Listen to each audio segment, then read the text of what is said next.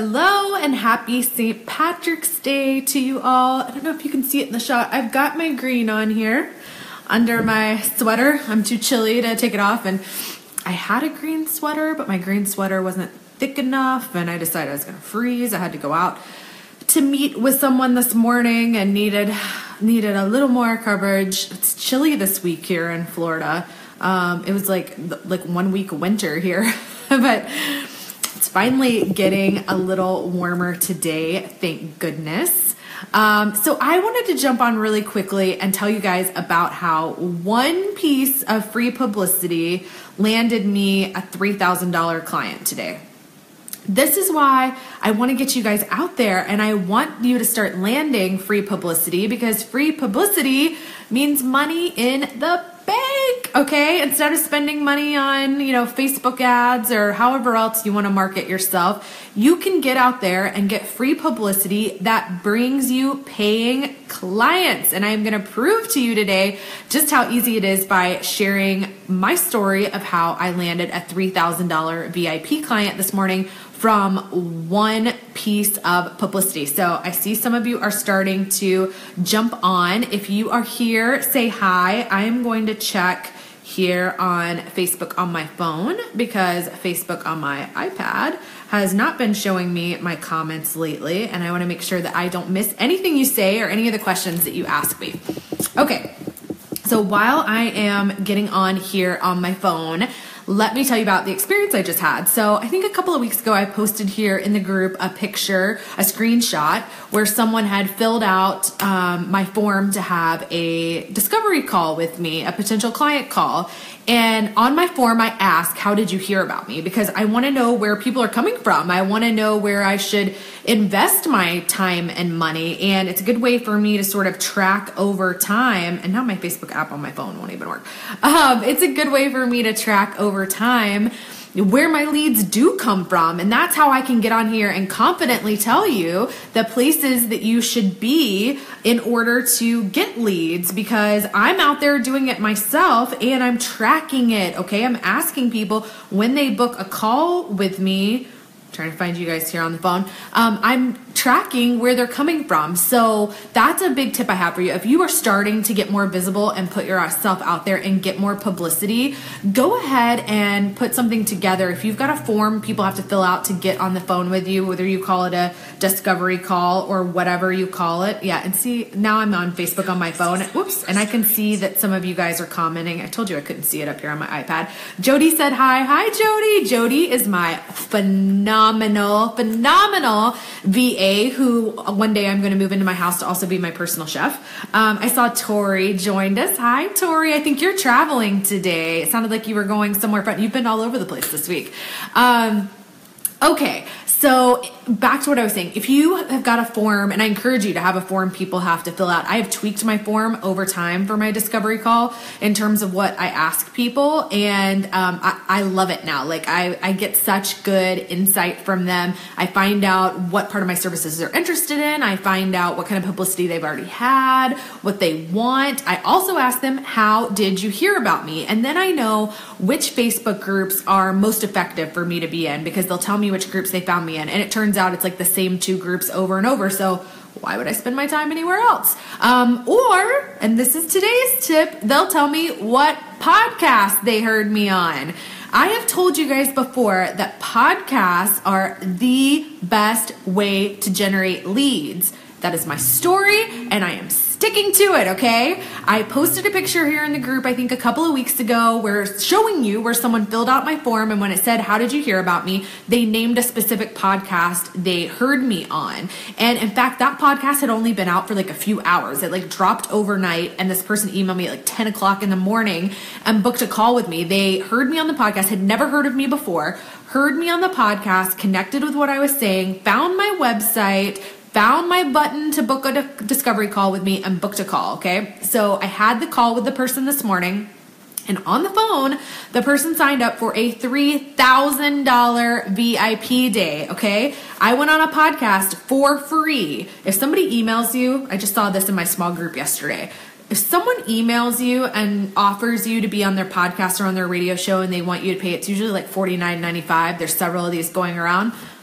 Do not do it, okay? You should not be paying to go on podcasts or radio interviews. Tori says, yeah, all the podcasts. Tori has started doing podcast interviews. Tori is one of my retainer clients, and the very first thing we pitched her for, pretty much like every client, was podcast interviews, because I know she's going to get an awesome impact from being on those podcast interviews. In fact, one of her podcast interviews, she did such a freaking good job. The first one I ever put her on, okay? First podcast she went on, they asked her to be a regular guest and to come back monthly. What do you think that's going to do for her business? I've actually never even heard of someone being a regular guest on a podcast. It's like a whole new thing. And I bet you she is going to get all sorts of leads from that once it airs, okay? So I went on a podcast for free. It took like 30 or 45 minutes of my time. I sat right here in front of my little camera like I'm doing now, and I just chatted and had a good time with the host. We had a blast. I distinctly remember doing that podcast and how much fun we had. And that's it. It came out into the world, and now people are booking calls with me. They're opting in for my freebie, and they're getting on my list. They're booking calls to ask how they can work with me. And today, the first of those calls I had on the phone. Doesn't have to think about it. Doesn't have to ask her husband. I don't even know if she has one, because she was like, that's it. I want to work with you. Let's do it. Okay. And she signed up for a $3,000 VIP day with me. So the podcast, okay? Free publicity leads to paying clients, people, and podcasts are one of the best ways to get there. And I'm not talking about you need to be on EO Fire, okay? The podcast that landed this client for me is called The Soul Fueled CEO, okay? A lot of you probably haven't even heard of it. Tori, I think it's on your pitch list. I think you have it coming up. If we haven't already gotten you a time yet, I will. But actually, you know what? I haven't gotten you a time, because the host and I talked about you already, Tori, and she is going to have you on, and I've been waiting for her to send her scheduler. I'm thinking this through now. But you totally will be on her podcast. So free publicity, it gets you paying clients, and podcast interviews are one of the best ways to do it. I highly encourage you, if you are starting to put yourself out there, get a form in place so that you know where people are coming from. So when I offer a free gift on a podcast, I create a separate landing page just for that podcast, or like when I do a summit, so that I can see how many people come on my list, or I'll do a tracking code, and see how many people get on my list so that I kind of know where they're coming from. But I love having that entry on my discovery form where people tell me where they heard about me. And they'll say they'll say on a podcast, but they usually tell me the name of it. And so it's awesome to see those roll in and to know that people found out about you on a podcast or in a Facebook group. It helps you figure out which Facebook groups are actually working for you. Like I said, I found out I basically got all my clients from 2 groups. So where do you think I spend my time outside of here? Is in those 2 groups. And if you aren't pitching yourself yet and you don't know how to pitch yourself, then let's chat, okay? There's a couple of different ways you can work with me, and we can get your pitch ready. My small group program that's running right now, there are people right here in the group that can tell you how that's going. They are learning how to write their pitch. They're building their pitch list. They are starting to pitch themselves. Some of them have already landed opportunities, and we're on week 3 of a 7-8 week program. It's 8 calendar weeks. 7 weeks of training. That's why I said 7-8 week program. I do actually know how long it is. I had someone in the first week take the expert statement we worked on in week 1, pitch herself to a reporter on Harrow, and they are featuring her in a print magazine. They are sending a crew to her house to take photos of her for this print magazine, okay? There's also VIP days. I had a VIP day with someone last week who's right here in the group, Stephanie, and she, in 1 week, okay, we had the VIP day, and in 1 week, she's taken the pitch we created. We literally wrote a pitch together. That's what you do in a VIP day with me. We will get to your expert statement ready, write 2 to 3 pitches, and we will come up with a pitch list. You will walk away literally ready to start pitching yourself the next day.